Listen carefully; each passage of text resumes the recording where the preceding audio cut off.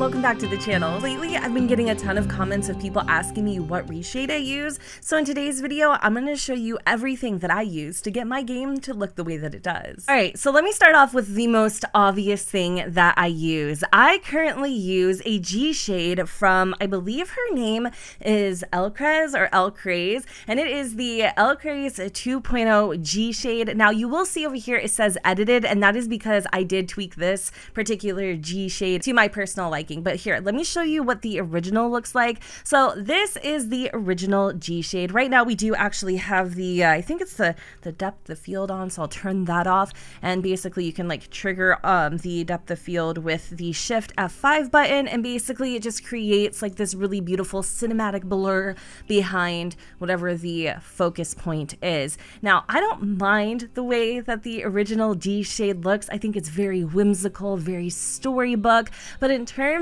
of something that I can play with on a regular basis, it's just a little too whimsical for me. So then going back to the edited version, obviously because this isn't my original Gshade, I can't share it with you, like I can't upload it, but I can tell you what I did do. So basically all that I did was I unticked Bloom, I unticked the Prod 80 tab, and then I also unticked the tint. And just for comparison purposes, let me show you how much of a drastic difference Gshade makes in your game. So here is our Elcrez 2.0 edited version, and here's what the game looks like organically. Granted, things are looking a little jaggedy, and that is because I have edge smoothing turned off. Typically with these types of Gshades that have these really heavy shadows and kind of storybook feel, you will need to do some game option tweaks in your graphics settings. It's super easy, and I'm not necessarily here to show you all of that. Actually, if anything, a lot of those details and things that you actually have to do will be on the footnotes for the actual Gshade itself, and everything that I'm talking about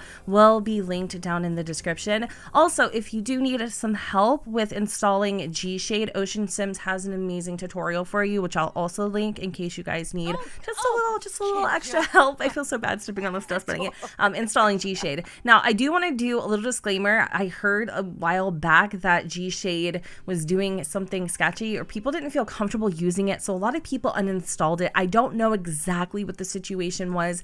To be honest, I haven't had any issues with Gshade, and Gshade is literally the only type of reshade Gshade tuning program that works for me. I feel like I find that these particular Gshades are very like labor intensive on my computer, super taxing, and Gshade just does the best at handling these types of presets.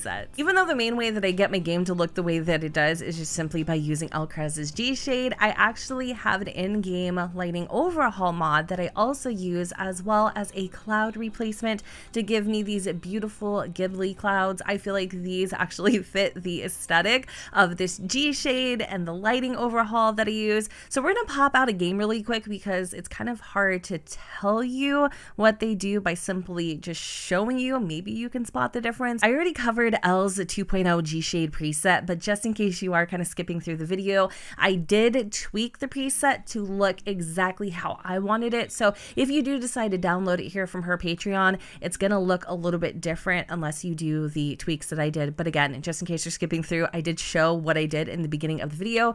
Obviously, I can't upload my edited version because I'm not the one that created the preset. But in this post here, Elle does suggest a few different lighting mods. So the ones that I went with were the Sunblind lighting overhaul mod. I also downloaded the Ghibli clouds. I skipped her suggestion for the CAS lighting, and I also decided to skip the no glow and no blue because I went with a different light tuning mod entirely. I went with a different light tuning mod. Yeah, I went with a different one basically. I chose something else, kind of similar but not the same. Anyways, the Ghibli clouds are right here. They're by Miko. They are beautiful. I love how like fluffy they look. They're absolutely stunning against a gorgeous blue sky. I don't know. It's a super easy download too, by the way. I really like the way that this looks. Now, I'm not gonna lie, the whole like Sunblind Lighting overhaul mod by Softer Haze was definitely an interesting one to download for sure. It took a little bit, but I think it is so worth it. Like, look at how absolutely gorgeous those sunsets and sunrises are. It truly changes the way that you experience your game. It's absolutely breathtaking, and in conjunction with Elcrez's Gshade preset, you're gonna feel like you're playing a different game entirely. So make sure that you actually read the notes verbatim so you know how to install this exactly how it's meant to be installed, because it's not as simple as just dragging and dropping. You actually have to change your in-game files. So instead of using the no glow no blue suggestion by Elcrez, I decided to use the Into the Light lighting mod that was created by Lothario. I'm not sure how to pronounce the username. So basically what this does is this will remove the blue aura that surrounds Sims when they're in a dark space. And with dark space, I mean any space at all. By default, the game overzealously illuminates them all the time with the artificial blue light that makes them stick out from the rest of the world like a sore thumb. And it's even worse in dark rooms where they just glow inexplicably. Basically, it just kind of creates a softer, less corpse-like look with more faithful colors. It also increases saturation from sunlight, which pulls Sims into the world even more when they're outdoors. And it works really well with my Out of the Dark mod, which removes the blue tint from the rest of the game and helps bring everything together. Highly recommend using both. So I'll admit, clearly I don't read instructions because I don't think I actually downloaded this. I probably will, because then everything's gonna look even better. So if you notice that my game does have a slightly different look after this video, it's because I downloaded that mod. But those are currently all the lighting mods that I use in live mode. Let's move on to what I use in CAS. For Create a Sim, I am currently using a background by Elle, and it is called the Simple CAS Room. Elle has so many CAS backgrounds to choose from. Like, there are literally so many.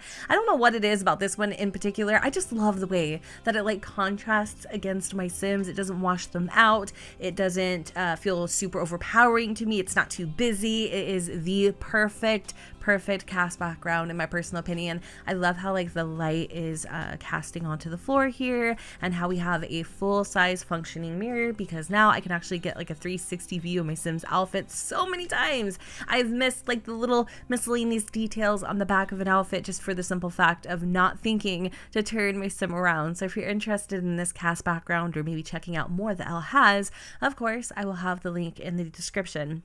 In addition to the CAS background, I actually use it in-game CAS lighting by, I think her name is simply Anuda.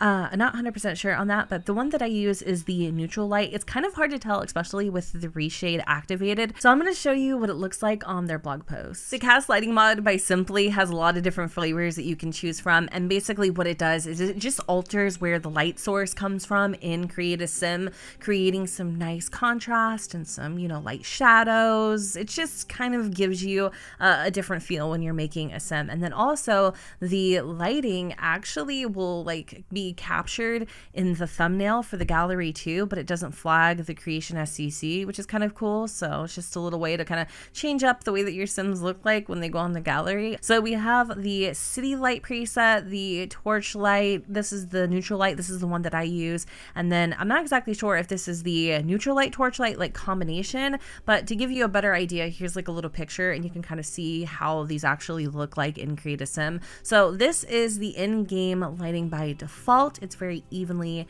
distributed. And then here we have the city light, the city torch light, the neutral light. This one is my personal favorite. And the last one is the neutral light torch light. That's pretty much it for this video. That is everything that I currently use in my game to get my game to look the way that it does. If you have any further questions for me, feel free to ask them down in the comments below. I hope you guys found this video helpful, and if you did, you know what to do, but don't forget to go ahead, comment, rate, and subscribe. Let me know what you guys think in the comments down below where the sun doesn't shine, and I will see you all next time. Bye guys.